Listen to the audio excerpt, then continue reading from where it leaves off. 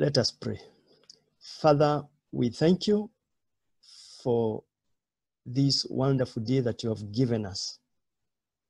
As we continue to share your word and also remind ourselves of your love, that love that you showed by giving your son, Jesus Christ. And recently we have been remembering how he died on the cross and rose again. We thank you and pray that as we meditate upon those words, that you help us to understand, open our minds, and may you continue encouraging us. And it is in Jesus' name we pray. Amen. I also hope you are keeping well and during these hard times. And it is good to know that the Lord is with us all the time, taking care of us as he has always promised. From the two readings that we have read, you can see they are almost similar. And I'm sure you know the stories, those two beautiful stories. The first one is during the beginning of Jesus' ministry, while the second one comes, or it's during when he was about to leave and was handing over his ministry to his disciples. And so I entitled my message, Meeting the Risen Christ, because from that, after I say a few things from the two stories, I want to bring some few points that we can remind ourselves about the risen Christ and what these stories can remind us in the days that we are in. And in the first story, we know that, or we have read that Jesus had finished speaking to a crowd of people while Simon Peter and his friends were on the other side washing their nets. And the story tells us that they had caught nothing that night. And it's after Jesus asked Peter to use his boat. He used Peter's boat to speak to the crowd. And then after he had finished speaking to the crowd, he told this tired Peter, who with his friends were now washing the nets, please, can you go for into the lake and you will get some fish. And we see that Peter answered that they have worked hard the whole night. They have toiled the whole night. They had got nothing. But he said, the version that I have is say that since you say so, I will let down the nets. And I sense that as an experienced fisherman, Peter was telling Jesus, I will let them down, but you'll see we will get nothing. You see, I'll do it. You will see. I don't know whether you have been in such a situation whereby somebody has told you, can you do this? And you know the result. Okay, I'll do it. He wanted to prove that they are experienced, they have worked the whole night, and they got nothing. Surprisingly, when they got the net in, wow, a lot of fish came out. And what is interesting is that during that incident, when they got the fish, the Bible tells us that the nets almost broke down and they had to call their friends to come and help them. And we see there Peter now running to Jesus and kneeling down and telling, get away from me, my Lord, if you read further. And then that is when Jesus tells Peter, from now, I'll make you fishers or fishers of men. So follow me. I'm going to make you something different. And you know that he went on and called other disciples and was with them. So between these two stories, there is a gap of almost 3 years. And now this is towards the end of his ministry and his teaching with or discipling them. That now, as we remember during the Easter period where he was crucified, and it was a terrible death. And Peter and his friends were there, and they saw what happened.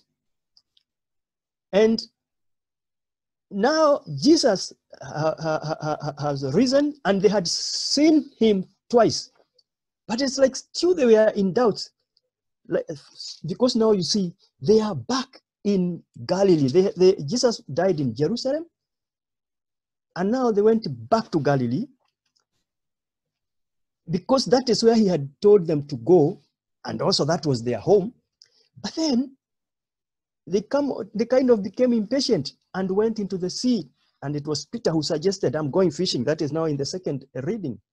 And the rest who were with him, I think they were about 7, they followed him.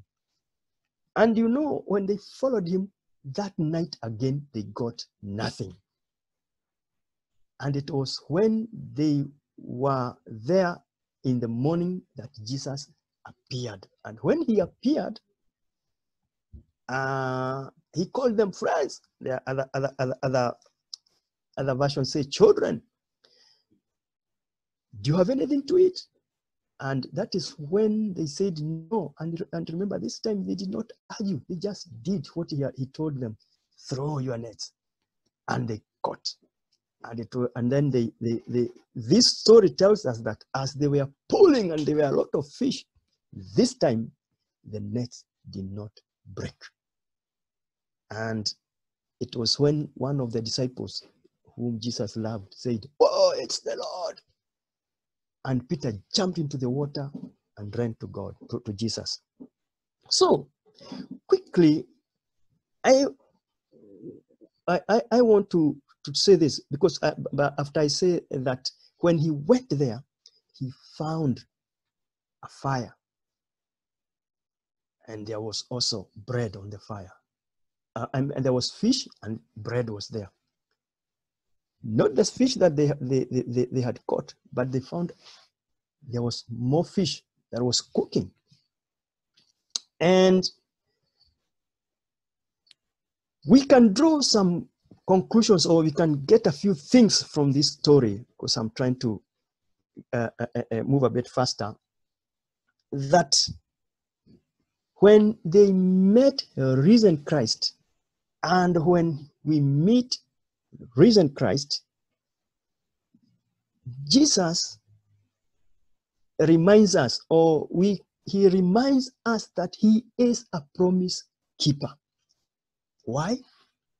Remember, when in Mark chapter 14, verse 28, when he was telling them, you know, when the shepherd will be struck, the rest of you will be scattered.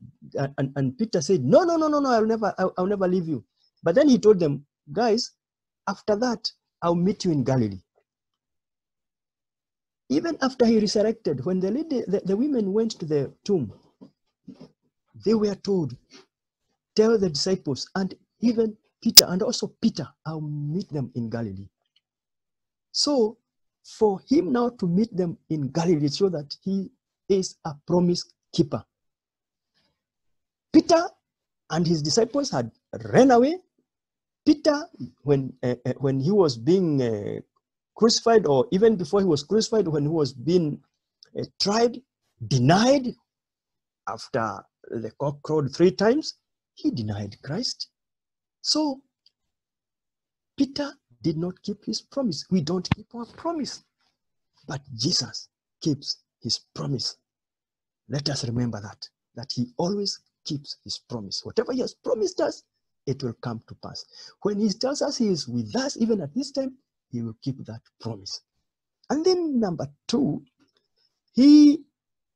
it's a reminder that he's always in control. Remember, in John chapter 1, we are told that he was there. The word was formed. The world was created out of his word. He was there when it was created. So he is in control of nature. And that is why, even after they had gone for a whole night without getting any fish, he comes and they find fish when he tells them, now go.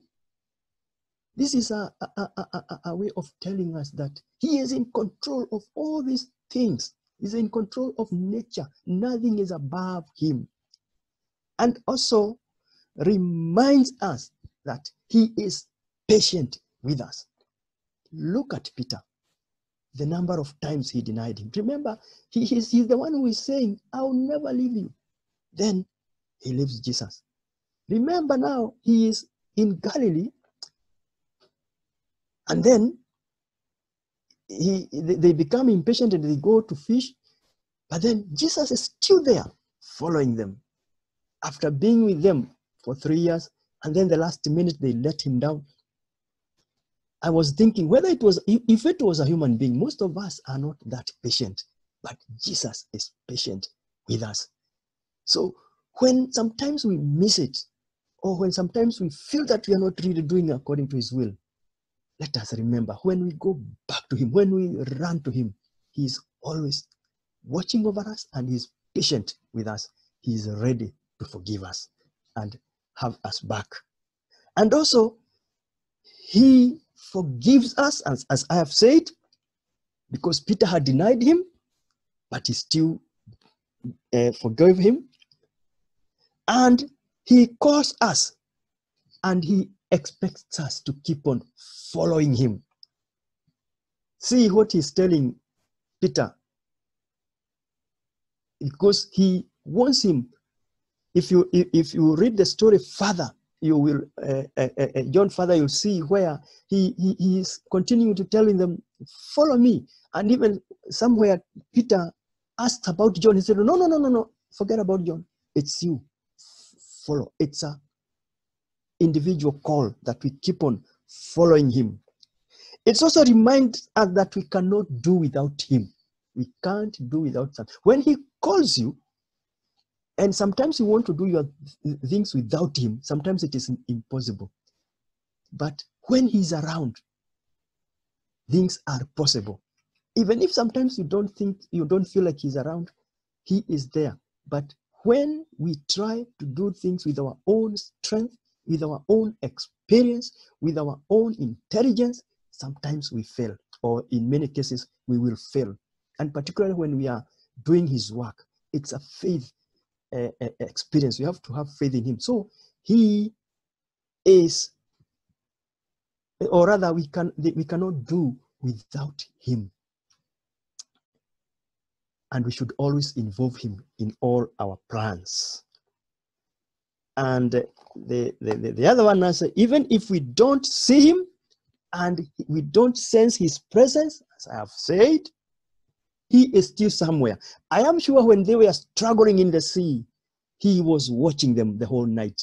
He was watching them struggling. And this is how he watches over us when we are struggling with issues, sometimes trying to do things our own way. He's somewhere watching us. Where are they struggling and I'm here? And then when you give up and come, then he takes over. And what you had struggled with the whole night or many years, within a matter of seconds, it's done. So let's always know he's somewhere. Even if you have struggled with that, whatever issue, if you have faith in him, he's somewhere. Just invite him. And lastly, let's remember that, or he reminds us he is ready to meet our needs. See, they had gone for fishing, for fish, get nothing. When they come back, they find fire and fish, and they were hungry, and he gave them to eat. some of the things that we go looking for, he has them. He has them. And if you read Matthew chapter 8, verse 25, he's saying, don't worry. John 15, whatever we pray for, he will give us. So those who have faith in him, let us know that he has everything for us and we should not worry. Even at this time, when we are locked in our houses, when very little is happening, let us remember that he is a promise keeper, that he is watching over us, that even our needs he is going to meet. And even you children, remember that Jesus is a friend and he's watching over us and he'll take care of those needs. He will help our parents to provide what we need. All we need is to keep on trusting him. And let us know that just as he never gave up with Peter, he will never give up with us. Or he's always waiting for us to go to him, to run to him. So never ever come to a time where you think, oh, I have lost it. Oh, I am very far away from him. I have messed up. No. He's always calling us to himself because he loves us. All he needs is for us to go and ask for forgiveness. And from there, he will empower us and we will continue with this journey and he will continue using us because that's why he has called us. So may the Lord bless you and may the Lord keep you and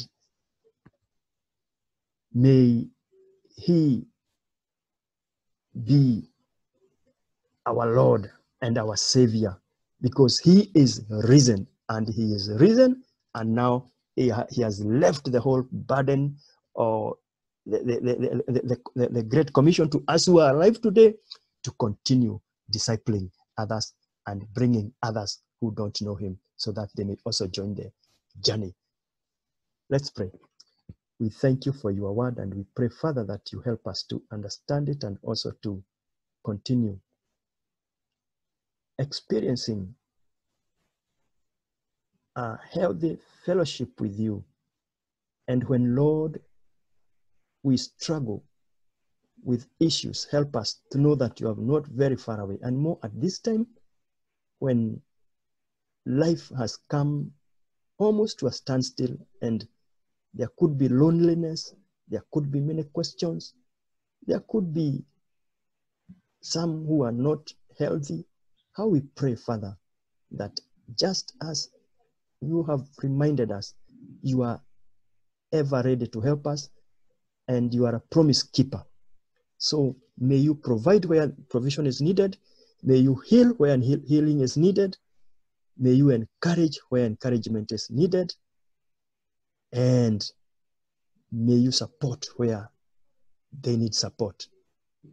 In the mighty name of Jesus, we do pray and believe.